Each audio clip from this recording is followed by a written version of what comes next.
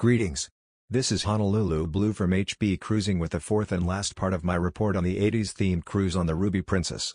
If you haven't seen my other 3 parts, there are links to them in the description. Be sure to check out the ones you've missed. The day started relatively slowly with breakfast in the buffet. I should note here that my breakfasts on this ship were always good with a good selection of food that I like and was prepared well. After breakfast I hung out at Crooners to work on some things. Crooners had some nice chairs, and my friend agreed. After that I went to another Leo Rossi lecture, this time about his time managing the 50th anniversary tour for the Beach Boys. He told many more interesting stories about his time with the boys, both before and after this. I wished I could have gone to more of his lectures, but I really couldn't find the time. A few more hours passed and I went to dinner in the buffet. It was after 6 and it should have been open. It was not open, at least they were not serving food. I checked both sides and neither had food available. This did not make me happy, but there was nothing I could do about it.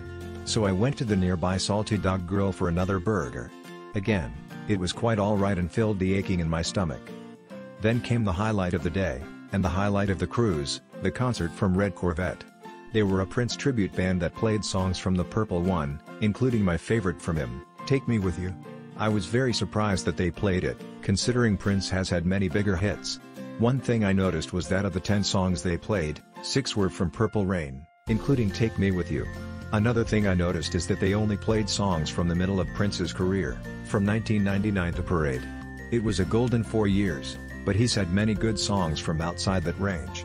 I really liked Red Corvette, but someone who didn't like Purple Rain as much as I did probably wouldn't have liked them as much. I attended both of Red Corvette's concerts, at 7:30 and 9:30, and they gave the same excellent performance for each. The songs they played were the same, and in the same order. I encourage you to seek out Red Corvette if they come to your town, especially if you're a fan of Prince. And I encouraged Princess to book Red Corvette again on one of these 80s cruises, which I hope they continue. The next morning I made it off the ship and successfully completed the long journey home. I want to thank you for joining me in my telling of my trip back to the 80s on the Ruby Princess. I hope they do more of these 80s themed cruises in the future.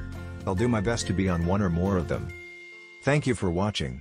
Please like this video and subscribe to this channel for easier access to more of my content about music-themed cruises and solo travel.